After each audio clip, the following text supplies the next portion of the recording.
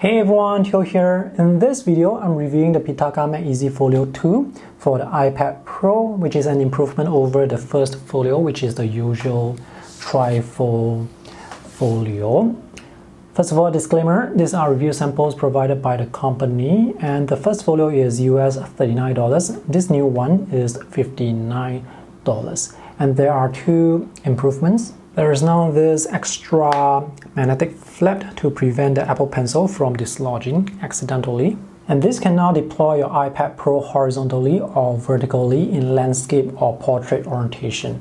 So you can move the magnetic flap to the back. There are actually magnets that can snap to the back. And with the cover, you can fold it this way. And now you can deploy the iPad Pro horizontally like this, and it's quite stable. Or you can turn it 90 degrees like this into portrait orientation, and this is quite stable as well. And this is how it looks on the back. The edges are in contact with the table surface, and the exterior is the PU leather surface. The interior is the fabric surface. It is possible to fold the cover in a way that allows you to draw on the iPad Pro, but you have to fold it in this way where the fabric is on the outside. And this is quite stable. This is so stable that you can press down real hard with your hand and it's not going to move much. But the downside is this flap has to be out like this. If you fold the flap in, this can wobble, and if you fold the flap in on the inner side like this, this can still wobble. The main issue I have with the trifold folio is the exterior is the fabric surface, so when you have this on the table, it's very prone to attracting dust, and this is not easy to clean. And this is more obvious on a black case than on a white case. The MagEZ Folio 2 is available in two colors, black and white. Here's a close-up on the black and white PU leather material.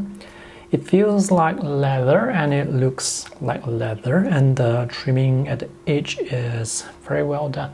I personally prefer the black one, but as mentioned earlier, the fabric interior can get dirty quite easily. And notice there is this here. This allows you to fold the flap in like this, and this will also attach with magnets. The main difference between the folios and slim cases from Pitaka versus the folios from other brands is these folios are compatible with the removable MagEZ Case from Pitaka, which you can see here. By the way, the folio has auto sleep and wake functionality. So this is the MagEZ Case Pro with wireless charging capability. This is the connector for the charging stand or the charging pad that is included with the purchase of this case. This case is not cheap. The MagEZ Case Pro is US $89. There is a non-charging version of this case which is $79. This color is the fiberglass version, which you can see has some shine to it. And that's the keyboard connector for the iPad Pro. And down here is the USB-C connector that connects to the iPad Pro, and this is what enables this case to charge wirelessly. Because this is connected to this, and this will attach to the wireless charging stand, which is US $99. So if you have to buy all these accessories, you can imagine how quickly the cost will add up. This case is slim enough to be used with the original Apple Magic Keyboard. Just make sure you get the correct size and the correct model for the iPad Pro you have.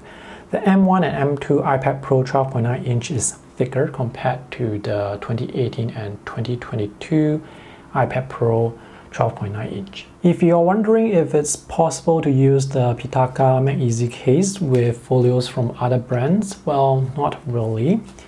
You can snap the case magnetically onto this other folio that I have, but the fitting is not perfect. The folio from Pitaka is slightly thicker to accommodate the extra case, but not with this folio, which you can see cannot snap shut. And of course, you can use the iPad Pro without the case with this folio. So is the Pitaka MagEZ Folio 2 worth the money? Well, you can decide based on the findings that I have presented. And if you are interested to get this folio, you can use the affiliate links that I have for you in the video description below. See you guys in the next video. Bye.